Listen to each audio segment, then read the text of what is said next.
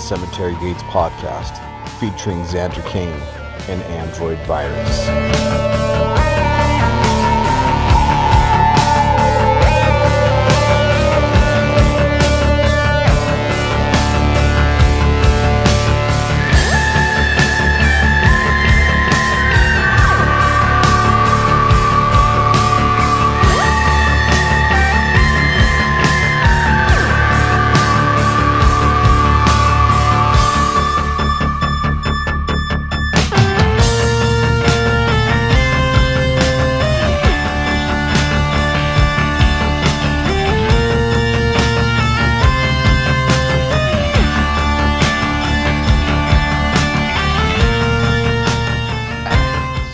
Welcome back to the Cemetery Gates podcast. I am Mr. Androidvirus, joined by my illustrious co-host, Mr. Xander Kane. How you doing, sir? Hey, it's February. We made it. It's February 1st. I know. Right? Damn. Some didn't think we'd get here. We got here. I knew we would. Yeah. We've survived. They're going to survive past us. They survived before us. We will be fine. I'm sitting on a green lawn chair in my closet. Nothing but the best for us. Expensive taste, sir. Oh, we don't hold back the budget on Studio A. No, we don't. With our golden voices. Yeah. We got golden equipment to match our golden voices. That's right. Jesus Christ. Yeah, man. So it's been a hot, couple weeks? Maybe? Yeah, a couple weeks for sure. I don't know. I lost track. I lose track, sir. But yeah, man. We got a fun show up for you guys this week, and we decided to do something more topical. Yeah, which every now and again we do that when we want. Don't really follow the rules. Keep them guessing, sir. That's right. Keep them guessing. So, what have you been watching? Oh man, let's see. What did I talk about last time? We talked about Cobra Kai, which I finished that up, but we already talked about that. Mm-hmm. But other stuff that I've watched is I watched a documentary. I've been like a documentary kick. The last few days, and I watched The Mothman Legacy. I watched that one too. Yeah, so it's always cool for me to go look at that stuff because I was born and raised in West Virginia, so it's. No, you weren't. Yeah, I didn't know that. Yeah, so it's always cool to see the mountains and all that stuff and hear all the lore again. That you hear as a kid. So my boss is from West Virginia. Yeah, it was entertaining enough. I was hoping it was going to be a little better, but it was all right. It was just okay. My boss is from West Virginia, so I've learned some West Virginia vernacular. There you go. Holler. Hill jacks. I don't know what and I finally had to say, Shane, brother, what's a hill jack? Oh, let me tell you, man. I'm just like, oh, Jesus, okay. Sorry, I asked. Goddamn hill jacks out there think they're going to put it together that fast. They don't know what the hell they're doing. I'm just like, oh.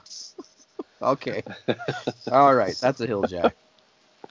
So. And then I caught the Tales of the Uncanny that Severin released, and it's a documentary about horror movie anthologies. Cool. Which was really cool. And then the disc has a short film from 1919 that's totally silent that was thought to be lost until a few years ago. So that's on the disc as a special feature. And then they have Extraordinary Tales from like 1944. It's like a Belgian horror anthology on the disc as well. So that was pretty rad. Yeah. I highly recommend it if you like documentaries in general. It's pretty damn rad, and to get the bonuses of the kind of lost and forgotten anthology ones that are pretty cool. So nice feature, great set. Right. It's like $20. Well worth the price of admission. I watched the Night Stalker. The Hunt for a Serial Killer on Netflix. Yeah. Did you get all butt hurt too? No, why? Well, because people are like getting mad about it because like they showed too much. I'm like, this is no fucking different than listening to a podcast describe it in great detail Well, it's just something different to see it. I'm like, the subject matter is a subject matter. Who cares? I guess they show some crime scene photos. Yeah, it's but a bit much. I'm like, what? But everything's blurred out. You know what Yeah, I mean? I Like, haven't seen it yet. That's just what the complaints are, that they went too far and showed too much with the no, crime scene stuff. And I was like, what? Maybe I'm broken, or maybe I've seen too much. I was getting ready to do a Running Man quote, but I've seen too much. All I've seen is a bunch of low foreheads who think they could change the world with dreams and talk. Sorry, that's my Running Man. Didn't expect that quote for today. Yeah, me neither. Do me a break. Go do me a favor. If you're not gonna act, shut up. That's my Running Man quote. But maybe I have seen too much. I don't know, like in real true crime stuff. But I thought it was very, for what it was. They didn't use reenactments. They used some small reenactments actually, but they did show some crime scene stuff. But everything was blurred out. Like any of the damage and the wounds, you know what I mean, that he did. But I mean, yeah, they showed like bodies laying down and stuff, but I didn't think it was that bad. What I did like about it though was it didn't glorify him. What it did is it glorified the families and the detectives trying to catch him.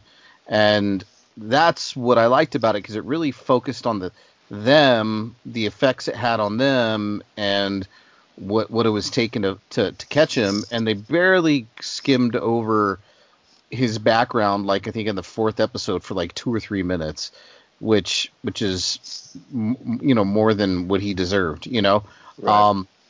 So I like that. We really like that. We powered through that one, and then I ended up purchasing Discovery Plus. Hey, we did too. How about that? What do you know? That's where you watch the Mothman, huh? I don't know, actually. You do? I think I watched that on Tubi, I believe. Oh, okay. Yeah. It's on there. So, and then they had another really good documentary on there. It was fucking long. It was like 4 hours, but it was in 2 parts, and it was called The Clown and the Candyman, and that was about John Wayne Gacy and Dean Corll, who is kind of an unheard of serial killer. It just doesn't get as much quote unquote recognition as a lot of the rest of them, but man, he John Wayne Gacy beat his record of killing young teenage boys like just by a hair, but pretty much kind of like the same MO, and some so they kind of take the point of view that John Wayne Gacy probably did copy some of his stuff, right? But Dean Corll, the difference between him and John Wayne Gacy, Dean Corll was in Texas, and he had a couple of dudes working with him, so but they were younger kids that he kind of manipulated, that were finding other kids for him, and they would torture him and rape him and kill him and bury him and do all that crazy shit. But one of the kids turned on him and shot him dead. So he got what he deserved, ultimately. Yeah. But that was in the early 70s. But they kind of make the correlation of like this underground secret society. I would say like a secret society in the 70s. Illuminati-esque? No, not at all. More tangible. Okay. Basically, fucking pedophiles. Jesus. Yeah, them two guys were connected in a weird way, and along with clergymen and politicians and you name it, man. And they had like a whole card system that disappeared when it got into, but there was some pictures of the cards that this guy was. I don't want to get into it and give too much, but they had a whole card system, index card system of all this guy. This guy would find young boys for these pedophiles, and he had a whole index card system of all these like well-to-do people that purchased them, and foster care was involved. It was but Dean Corll and John Wayne Gacy were kind of in the same little weird pedophile shit, man. It's weird, dude. You should watch it. It's scary. It is weird. It's like before the internet. This is how they met, right? Yeah. It's really scary, man. I mean, it's pretty. I mean, for people not to think that there isn't something like that, and this is not like some crazy satanic panic thing, but it really did happen, It's tangible. Unlike the debunked satanic panic stuff of the 80s, Yeah. I find those things hilarious, Oh yeah. But, yeah, they're so funny. Yeah, so that, and what else did we watch? Oh, I watched Porky's yesterday. I rewatched that like a month or two ago. Did you? So Yeah. The first time, and I swear to God, like 31 years probably. Yeah. 30 years. I watched it when I was like 14, and I used to watch it all the time, naturally. But it's not as risque as I remember. Maybe I'm just more damaged. I don't know. No, I thought the same thing too. I was like, it's not as like, just not as taboo as I thought it was when I was younger. But it was when we were younger. It's like, oh, I saw some boobs. All excited. It's still, I still think it's funny. Oh yeah, it's great. Yeah. Because I was a little leery because my wife's like, I don't know if this is gonna hold up. She's like, what do you mean? I was like, we'll see how well it's aged. I haven't seen it since I was 14. My humor's changed a little bit, and she says, you're gonna love it. You're gonna, and I really loved it. You know what I liked about it, man? Obviously, they were not shy of tackling racial issues in that at all. Oh yeah, no, they do. With the yes, I know what I'm talking about. I understand.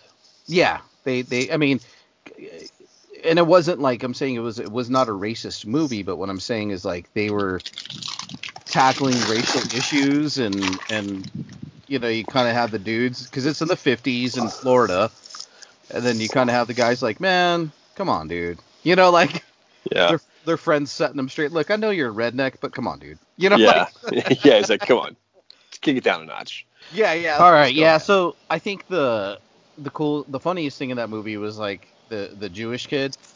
Yeah. And he's all, if you're gonna insult me right. Yeah, because he tries to call him whatever. And he says it's completely wrong. Yeah, it's pretty funny. They kind of let him go along. Yeah, I rather enjoyed it actually. Is the first one where they do the tallywhacker lineup? Yes. Yeah. So, what do you suggest I line them all up and show them the tallywhackers? It's got a mole on it. So yeah, man, that was a good one. And then we did an Android Vision last week, and we revisited a movie that I did on the our very first episode of our Halloween, or of our 31 Days of Halloween. My very first movie, The Equinox. Yeah. So, got to rewatch that, and I still like it, man. It's really cool. But I got to tell you, man, the best thing I liked about it was everybody that was in the chat room watching Android Vision with us, how they were completely blown away, because there's a segment in the movie, and they're like, wait, The Evil Dead isn't original? Like there's some really crushed people, man. Yeah. Yeah, they're just like, it's not original. I was like, this whole scene is basically taken off The Evil Dead, and I'm like, I told you, man. I told you. And then Phantasm too, like they go to another dimension in a red world with druids. It's like, But anyways, I think horror's like that. You kind of pick up where other people leave off, try to do it better. Right. It's like guitar playing. That's right. Yeah. Yeah, you emulate who does it good and try to do it better. So, all right, man. So we didn't do any shorts this week or second chances. We'll get back to that next time. Yeah. Which is cool. We don't have to do it every time. Yeah. But for sure. Yeah. So we picked a couple of newer movies from 2019 and 2020, and I guess we'll go with my pick first, since I shot it to you. All right. Which is going to be it was actually released January 22nd, 2021, but obviously produced in 2020. But it is going to be Psycho Goreman. Let's go ahead and listen to the trailer, and we'll be right back after this.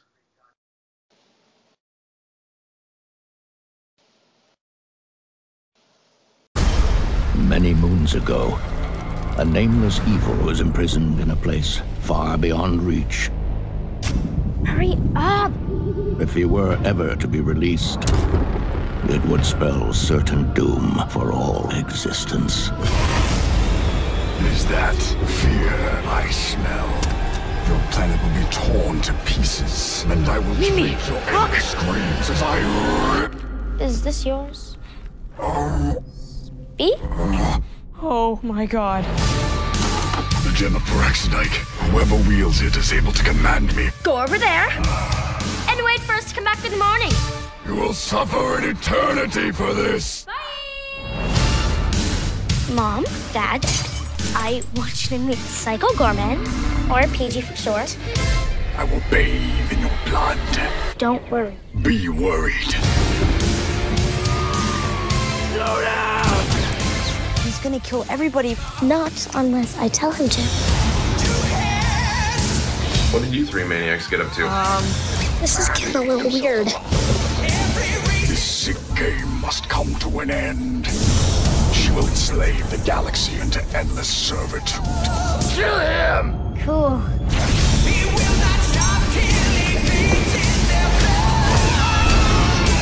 The ultimate evil has awoken.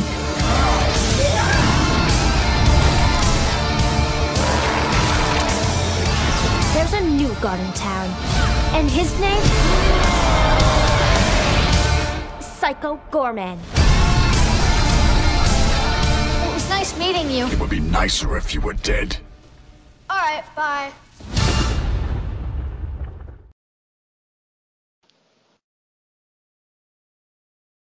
All right, man. Psycho Goreman. You guys listen to the trailer, and basically, it's about intergalactic assassins who converge in a small town after two siblings unwittingly resurrect an ancient alien overlord. That's kind of it in a nutshell. But the movie is directed by Steven Kazansky. Sure. Yeah, Steven Sounds right. Kazansky. He directed the Void. Oh, yeah. Which Yeah. I liked a lot, actually. Yes, he directed The Void, and so this is his second directorial debut, which is cool. It's a nice foray. I feel like it's kind of like a little homage to Power Rangers. Oh, yeah. Fucking sure. violent, like Yeah, and like it also gives off like the, like to me it was like very Star Trek-y when they're gathered around like the council at the table with the assassins. It feels very like, feels very inspired by that to me anyways, which is cool. Yeah, it's fun, man. It's a Canadian movie. We just got to say that for the firecracker, Miss Heather Powell, so she can be proud, and our buddy Greg Mo That's Roberts. Right. Yeah. So, but it was directed and directed by Steven Kazansky, and yeah. So basically, they little kids are kind of like a couple little bored kids in Canada. They don't really say if it's during COVID time, but they're obviously best friends, these siblings. I don't know if they're twins or not, but they seem very close in age. Yeah, I don't think I'd say they're twins. Yeah, but essentially, they do a homemade game called Crazy Ball. Yeah. It's like a weird dodgeball meets Gaga ball meets Lord knows what else. It's weird. Right. And the you little have no idea what's going on. You're like, okay. Yeah, they're covered in mud, but the little sister's a little domineering little shit. And my wife watched it with me. She goes, "If this little girl doesn't die in this movie," and I'm like, okay. I said the tagline is "Little Girl, Big Psycho."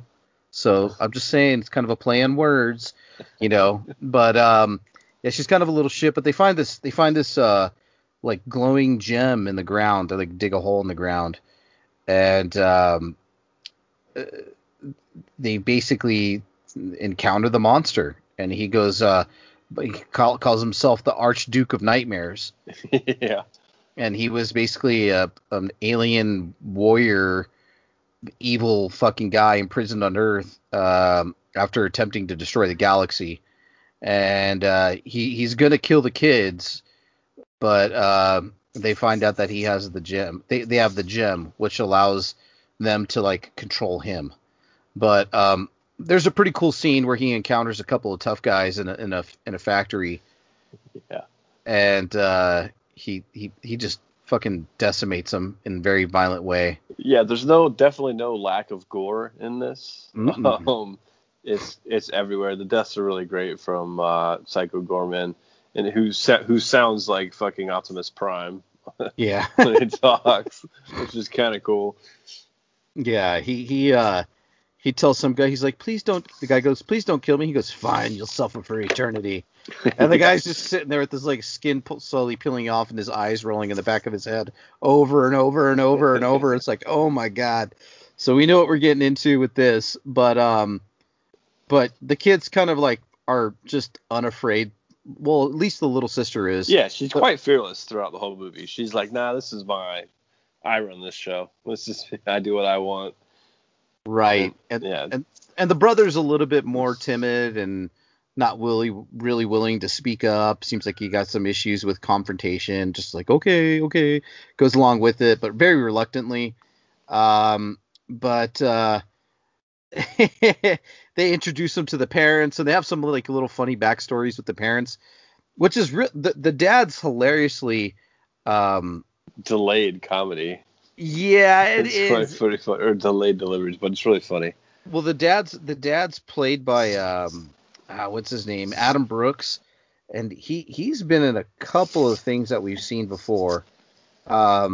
He's like been like Man Board, Father's Day. He's been in quite a bit of stuff. He's a funny actor, but he's like a lazy. I don't know. Like they kind of don't say if he's like I was in the Iraq War, and the mom's like, what? You know what I mean? Like there's just some funny little one-liners in it. So the parents kind of have a funny little relationship, like a little bit of a love-hate relationship. But they finally meet Psycho Goreman as well, and they're kind of cool with it, I guess, as much as they can be. But one of the funny parts is they meet the little friend. Lars, or what was his name? Larson? Alistair?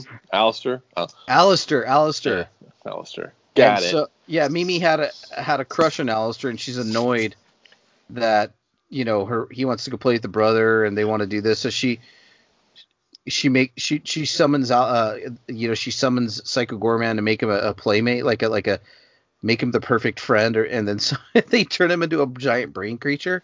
Yeah. It looks like someone like took a corned beef and just threw it on a tart. It was so gross and fleshy. And his eyes, his eyes and his little tentacles, and he's like, oh, come on, guys! Like that's so sad, actually. Yeah. He just kind of scoots around. He has to slide around like a fucking snail. It's pretty funny. But yeah, so like, you know, they're just kind of getting into their little shenanigans, little comedy relief, dressing him up like a cowboy, whatever else. And he just basically looks like a Power Rangers bad guy, you know, and essentially. And then, you know, they encounter some cops. He turns one of the cops into his slave, which is really cool. And I felt like it was kind of a homage to what's that movie, Videodrome, where, you know, James Woods' hand turns into the gun. Yeah. And that's the same that happens with this cop. So he's just like shooting indiscriminately, walking around like a zombie with like never-ending bullets. It's hilarious. But yeah, so this council, that you get some backstory. Basically, Psycho Goreman, whatever his race was, they were basically slaves to this, I don't know, angelic light race. I don't know, and they had to build buildings for them, and they looked at, you know, big old temples, and they looked them, you know, Psycho Goreman's race is lower than dirt, and they finally kind of rebelled, and he became strong and fucking took out a whole bunch of them. And, you know, it's kind of like the backstory of why he is the way he is, because he's fighting this, like, I don't know, angelic race of the Templars, they're called. Yeah. And so they kind of meet in a little, you know, these little aliens, they meet in a round table, and there's this lady, she's like an alien. And basically you guys got to think like the worst, not the worst, but the best, like, Power Rangers makeup you can. That's what these things have. It's not like that great, but I don't think it's supposed to be that great. No, it's really like So even when you have them all in the room, it's like they went really kind of cheap on the set to put more money into the costumes, because the costumes are pretty intricate and really, honestly, quite rad. And you're thinking, like, to come up with that many costumes, like in that scene in particular, because you got, what, 7 or 8 unique, space creatures. I don't know what the hell they are. So, Yeah. I mean, kudos to, like, the makeup and special effects department on this movie. Like, they, all the costuming and practical effects were great. So I told my wife, I said, remember that show Face Off? Yeah. Oh, there we go again. Oh, sorry. Your headset was messing up a little bit. But that show Face Off, it was kind of like, I felt like that they got like students and they're like, create your best. It was a challenge for that episode. Yeah. Yeah, create your best alien for this. This is the picture. So that was pretty cool, man. You're getting a little scratchy again, dude. Yeah. I don't know what's causing it.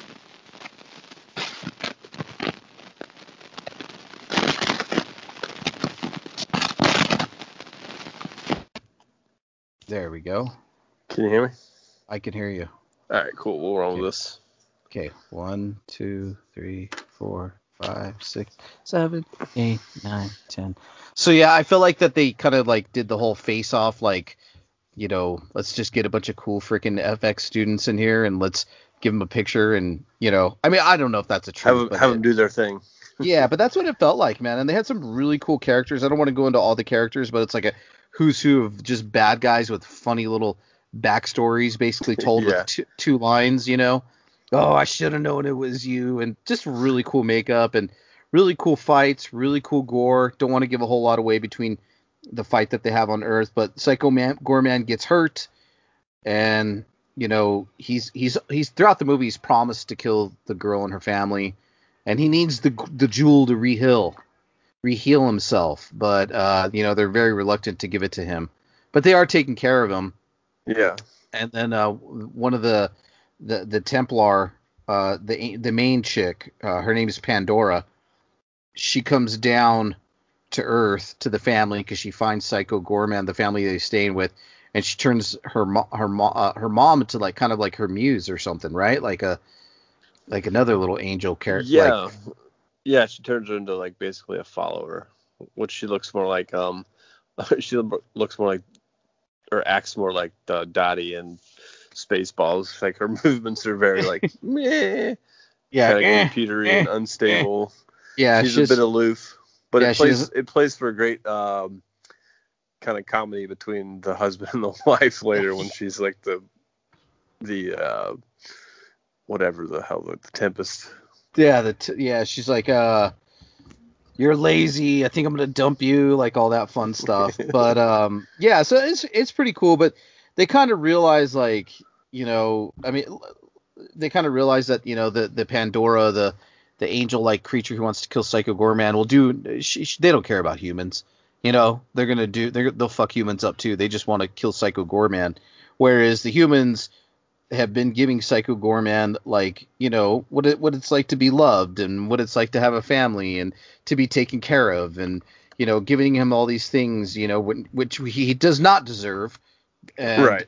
But kind of towards the end, when the big fight happens, it's like, wow, this is love. This is this is nice. This is nice. I won't kill you guys. And so it does this whole flip flop, and which is cool. It's like the up is down, black is white type of thing, where it's like, the people who you think are supposed to be the most evil assholes in the universe end up being the ones who are kind of fighting for something, whereas the other ones just, are pushing their agenda. So I saw that part in it, which was really cool, man. Yeah, for sure. Fun music, fun, definitely. Power synthy stuff. Yeah. That little girl is a hell of an actress. I will say, what's her name? I'm gonna get her name because I don't want to not mention her, but she'll definitely have unless she decides to give up Hollywood, she definitely has a future in the genre. For sure. Yeah, Nita Josie Hannah, hell of a little actress. I will say, because she is completely hateable. Yeah, I mean, really, the movie. I mean, the movie kind of hinges on her character a good bit too. Mm-hmm. Like it's a good counterpart to Psycho Goreman. Like what better, this big bad overlord and that's one of the most feared in all the universe, and basically being controlled by a 60-pound 10-year-old or whatever 12-year-old. That's shit. Not even. That wasn't scared from him for a second from the beginning. Like, no. Didn't even bat an eye at the whole thing. Yeah. She was a little shit. I could say that because I have kids and I have a granddaughter who I call. I was like, she's a little shit. I'm just kidding. But anyways, yeah, man. So I don't want to give too much away about this movie. It is what it is. It's a very basic storyline, but it's fun. It really could be a children's movie without all the gore. Yeah.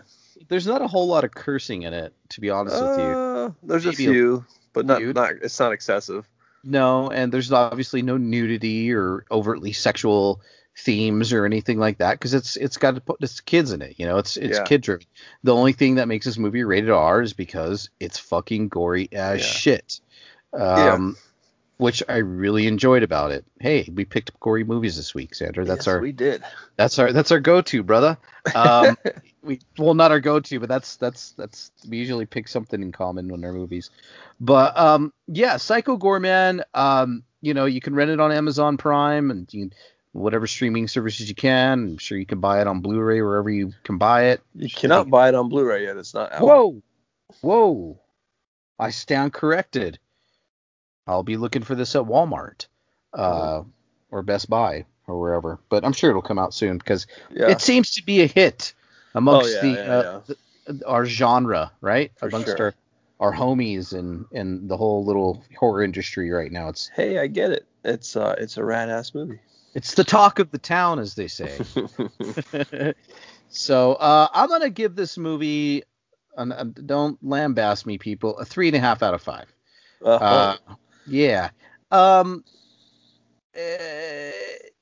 It didn't. I think it's just because of the hype around it, right? Yeah. I was expecting something a little bit better, but I did enjoy it for what it was. I didn't hate it.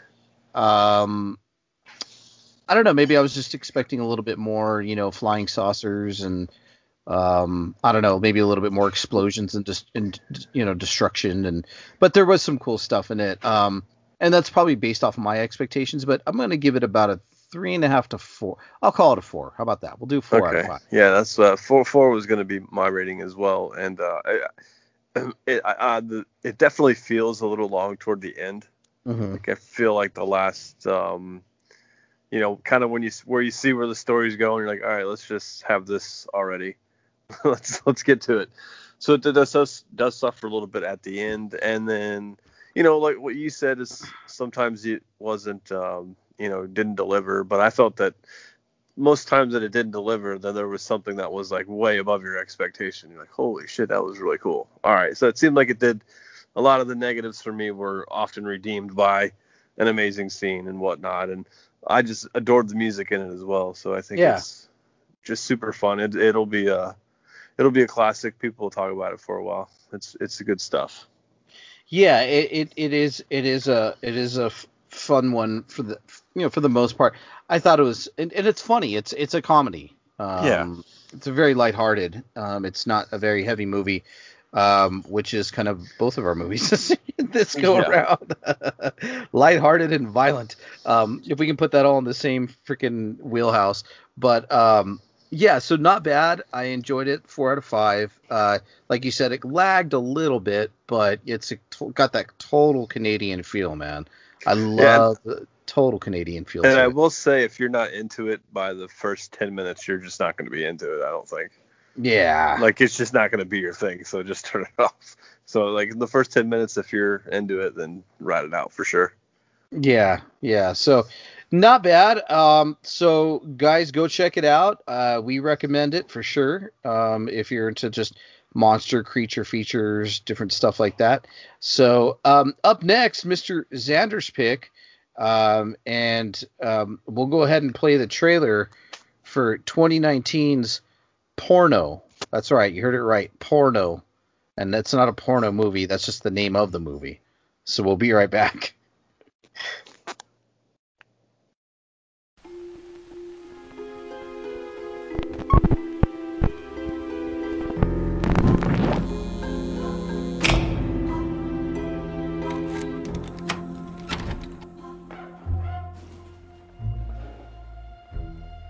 You guys hear that? The science of porn is well known. The human brain, when aroused by erotic images, dumps chemicals into the bloodstream which send the viewer into full throttle, give me more mode. No, that's right, and we may think that we're just being curious, but that will turn into an obsession.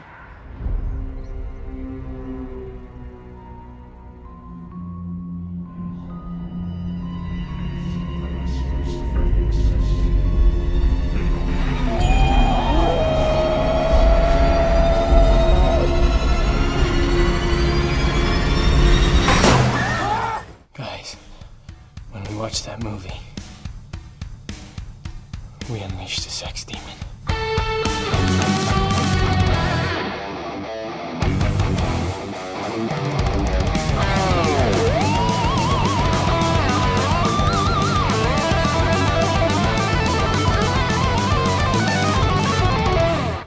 See, kids, that's why I don't watch porno.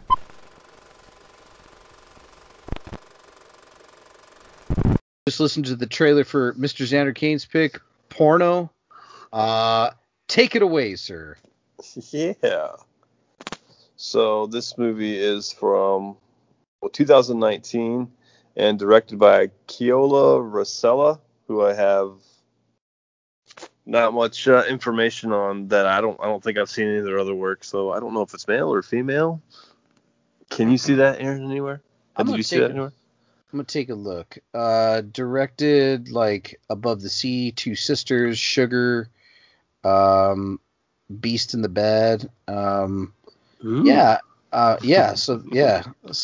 there's quite a few movies. A lot of awards for this actor or this director. I'm going to look to see if Keola Rosella is a guy or girl, though. Yeah, I have no idea. I don't know if I don't know. I've never heard anyone with that name before, so. Because that could it's a guy. Okay. All right. I was gonna say that could put a different paint job on things. I know, right? Yeah. So the movie itself takes place.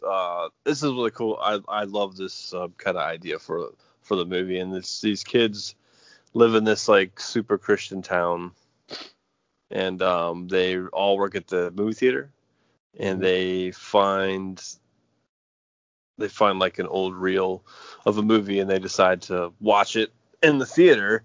And it's like in this weird basement from some homeless guy, like running in the theater and like breaking all the shit and screaming. And he like jumps through like a door that's covered up by wood, and it like takes him down into this basement. And there's like all these old movie reels and stuff down there.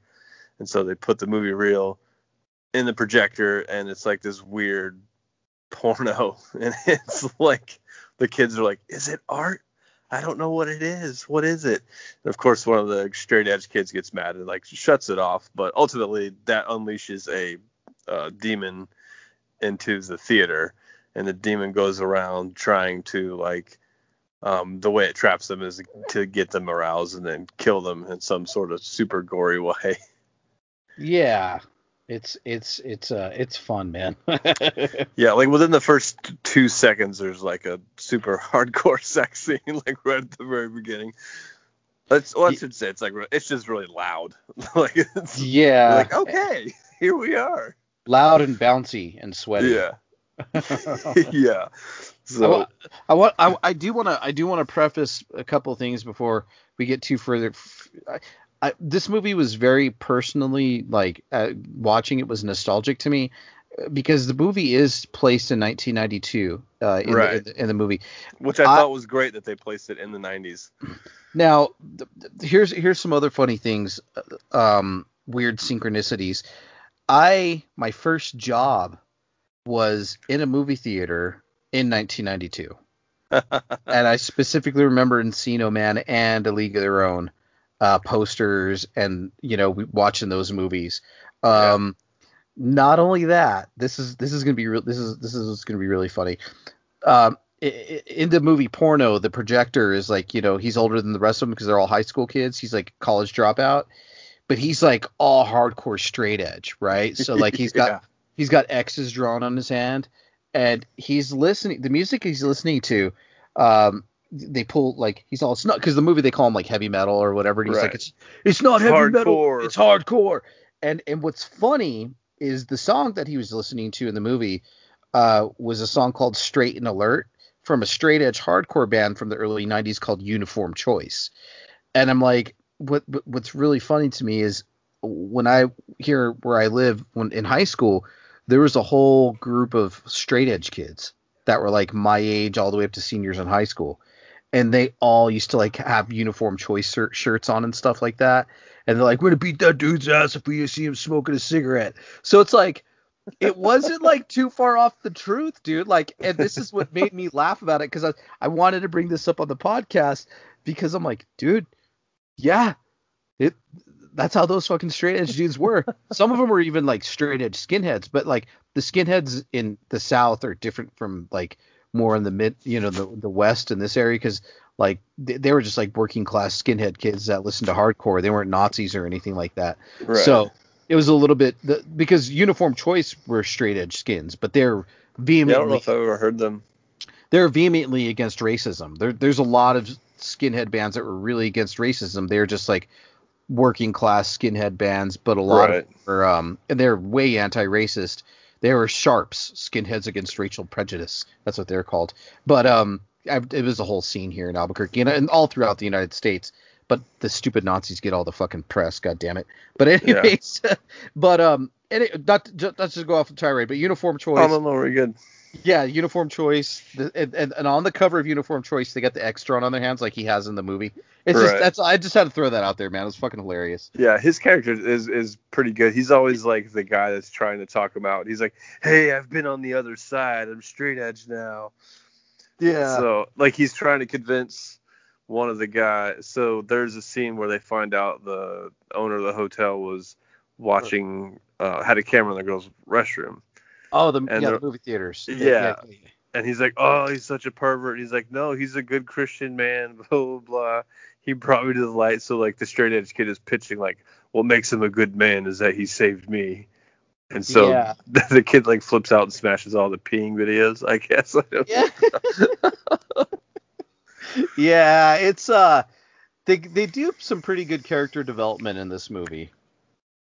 Yeah, like, the guy that was making the videos, his death is awesome in the when he meets the demon. So he like basically he gets stuck in the bathroom with her and she manipulates him, and then he kind of gets bent over the toilet and railed by the demon because it's unlocking like your curiosities and whatnot. So it was like that was more like telling of his character, that he wasn't necessarily the dude at this particular hotel wasn't necessarily a super Christian guy. Yeah, he was not so the movie theater in the basement definitely had some stuff being stashed in the basement, some pornos and and the movie posters down there were great. It was like the 10-foot pole hole. Yeah. It had all these like, I don't know if they're real or not, but like, it appeared like they were like making fun of like old titles of like 70s porn and 60s porn. Mm-hmm. And the titles are great. So if you watch the movie, I encourage you to check out the posters because there's a lot of really funny ones.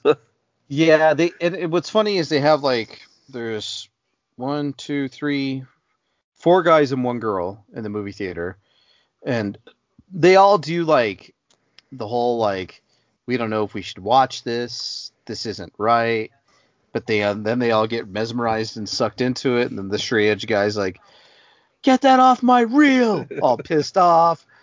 And so basically they watch like, it's not even it's like a not a seance, but like a summoning of Lilith. And it's basically a ritual that they watch in the film, and it unleashes Lilith. who's fucking beautiful, by the way. All right, go ahead. Yeah. And then, this the whole movie is just them, interacting with this demon and then finding like clever ways to trick them. I will say one of the things I really loved about this was that the editing choices with the music, because the soundtrack is like kind of a 90s soundtrack, right? But then like when things would get like disorienting and whatnot, they would like slow down the track to like fit the scene and what was going on. It was really cool, really clever. That really stuck out to me for whatever reasons when I was watching the movie. And it's just filled with a lot of one-liners as well, like these quick little hit jokes here and there that are just freaking it's just great, and it's super nostalgic. Like you said, it makes me think of being in the theater. And back in the day, my friend used to be a projectionist, so we'd go hang out up in the projection booth, and we would just, we'd do shit like turn the sound off until somebody got up out of their chair to walk to tell us, then we'd turn it back on. So we'd fuck with people all the time. Is it bad to say that I still do shit like that? Like, no. Well, I'm in my job. I work in a 500,000 square foot building that usually has 650 employees in it, but everybody's at home. So, but I still have to go work there because, I do building maintenance, facilities work, and they have a intercom system there. And one of the security guards, he's kind of a little bit of annoying. He likes to like talk to hear himself talk and, whatever. But anyways, he'll be walking around the whole facility doing his little checks or whatever. And I'll get on the intercom and I'll go, Marcos. And then I'll just turn it off, and then and he'll be like, did you guys hear that? Somebody call my name? Like, we'll just do stuff like that. No, I didn't hear that, man. So anyways. The kids eventually figure out that they got to, they find this book and they find out that she's a succubus, and then they eventually read and find out how they can like trap her and get her out of there. And they figure that out, and they have basically kind of a reenactment ritual where there's like a bunch of weird shit going on, man. Like, so one of their friends gets kidnapped earlier, then he winds up like on a stage strapped with like one of the satanic symbols in his chest, and the creepy old dude comes out. Who is that? The same guy that's in the Greasy Strangler? No, Greasy Strangler. No, okay. I thought it was for a minute too. I was like, I had to take a double take. I'm like, is it him? It's not him. Is it him? It's not him. Yeah, there's lots of dicks being ripped off and balls being exploded, and there's a bunch of men in bloody diapers because their dicks got broke off.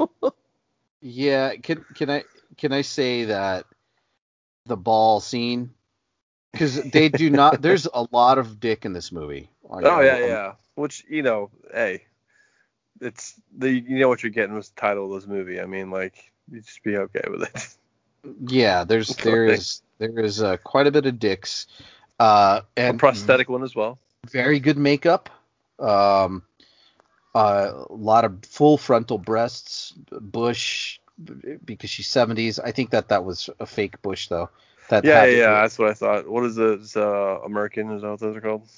Yeah, it was like American. Yeah, it was. She had like a huge 70s bush, but it wasn't real, Yeah, it looked exaggerated. Yeah.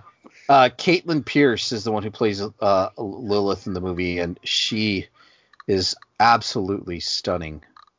I don't know if you felt that way as well, but no, absolutely. Yeah, she was damn stunning. But the scene, I'll give it away. One of the guy's balls explodes, and he goes, I know first aid. I learned it in camp. Oh yeah. And he goes, I don't want you touching me down there. And he's like, why? And he goes, because you're gay. Because it comes out that he's a Christian kid, but he had to go to a camp because he was gay. He goes, bro, if you think that's what being gay is all about, I don't know what to tell you. Like, it's so funny. And he's like, I have no idea. But they pull his pants down, he pulls his wiener up, and his balls are just his sack is completely torn open, and his balls are just coming out. I'm like, dude, this is some great fucking gore, like really good. Yeah. He ties a string around his balls and his dick, and just tourniquet it, and the rest of the movie's just hobbling around. I'm like, dude, oh my god, oh, it's so funny, funny, it's hilarious. Yeah. That was a good one, man, and some great gore in this movie. Let's Yeah, it's awesome. It's everything I hoped it would be. Super fun. Yeah, it was fantastic. For sure. Yeah, but like it just kind of wraps up with the kids trying to, they figure out how to catch them. Mm-hmm. Or catch her, or trap the demon, or whatever. Yeah. But yeah, this in is her pure form. Yeah, in her pure form, yes. Yes. Like this is a total fun ride from beginning to end. Like it's, I think the title choice is actually fine. It doesn't really bother me because ultimately, once you get in there, you realize you're not really going to be offended by. You're going to be offended within the first minute or never at all. And much like we had talked about with Psycho Goreman, like if you're not in it at the beginning, it's just not going to be your movie. It's just that type of movie. I think porno is kind of the same way. Like if you don't get in it, you probably get a little longer time into porno because there's a lot after the first two scenes. It takes like 20 minutes for it to get going. So it's just a bunch of dialogue and whatnot. But man, you couldn't ask for better effects and better jokes, better. Mm-hmm. I don't know, I think all the characters in the movie are pretty great, pretty well casted across the board. Yeah, and it's just a fun ride. It's so fucking weird. I didn't find any of them hateable. No. I didn't hate any of them at all. I thought that they're all really, really well written, and they were all likable, to be honest with you. And you kind of felt for all of them in a weird way because they were all like these kind Christian victims. Yeah, they're like victims of Christianity. I mean, honestly, like of their whole like, yeah.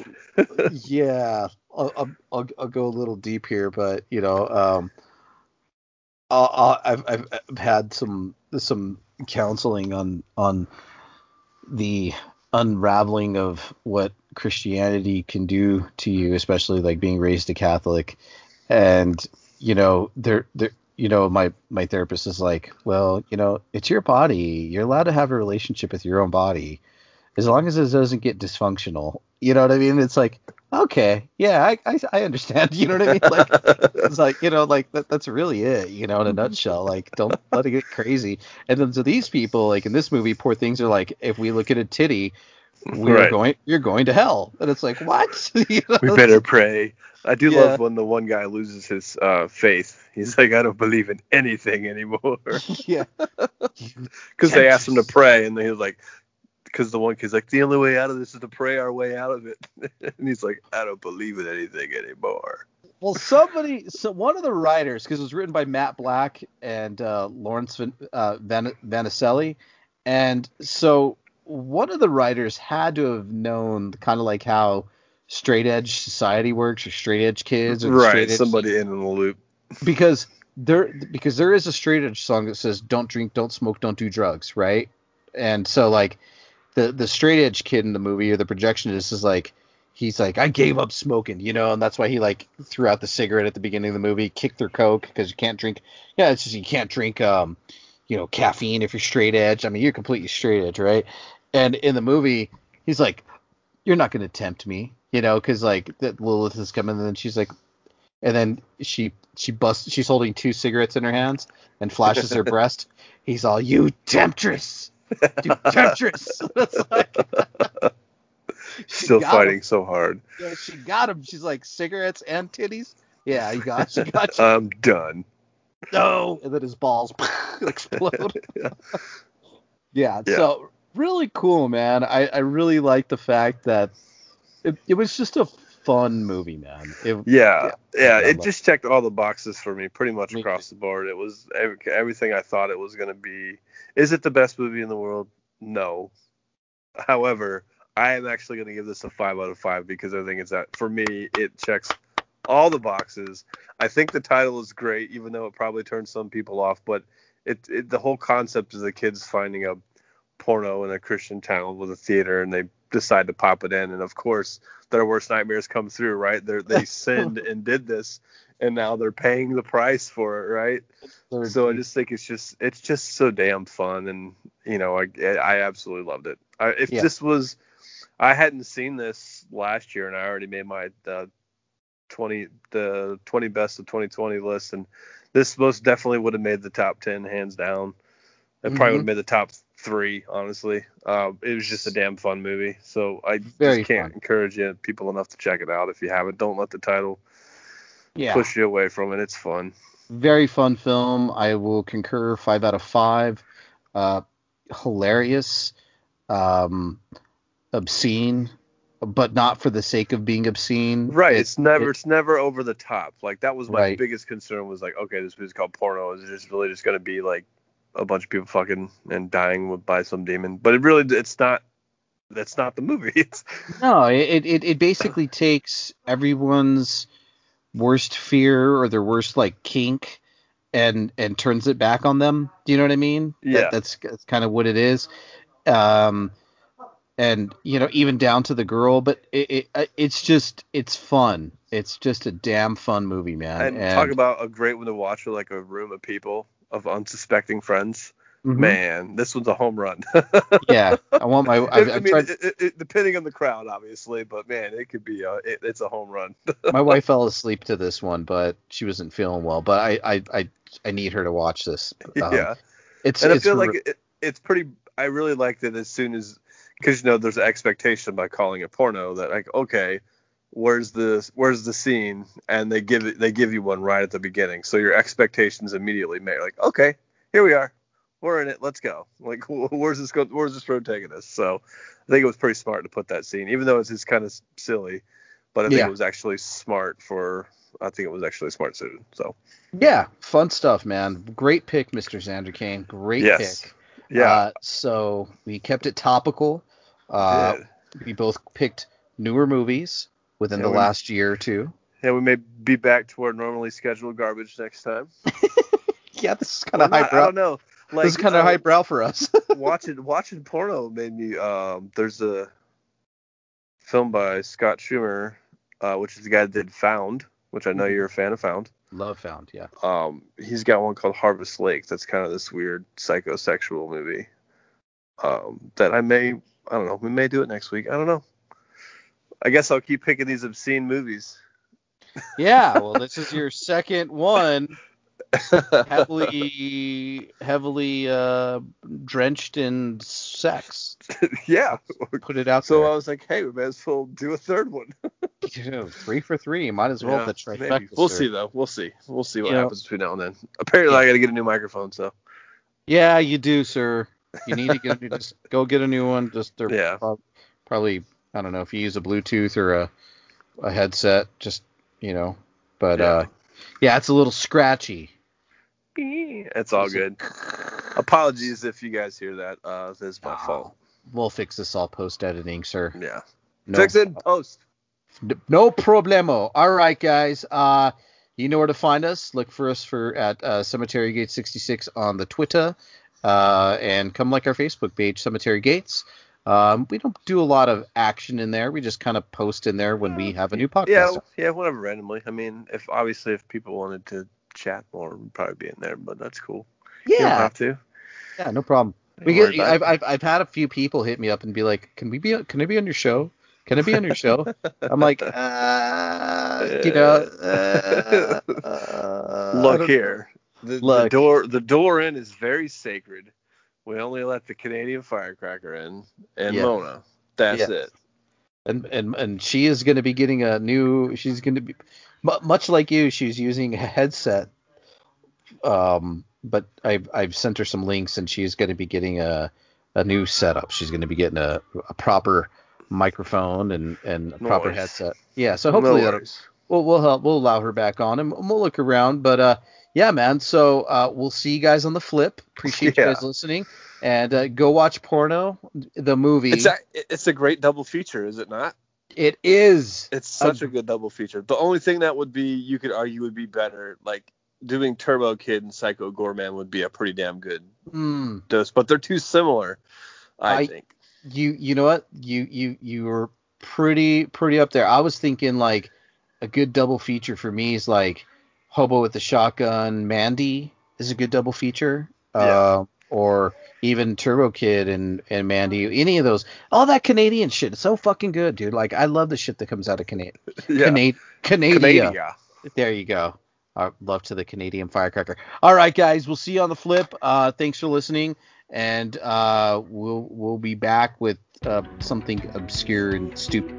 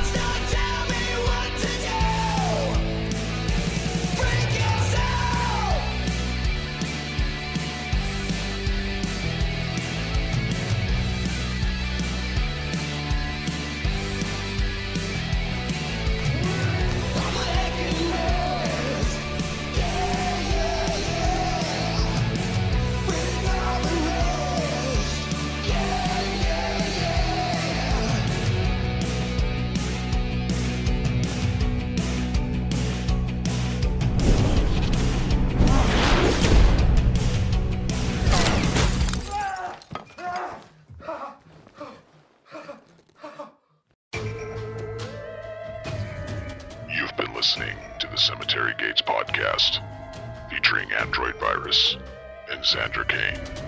Follow us on Twitter at Androidvirus, at Xander_Kane, and at Cemetery Gates 66.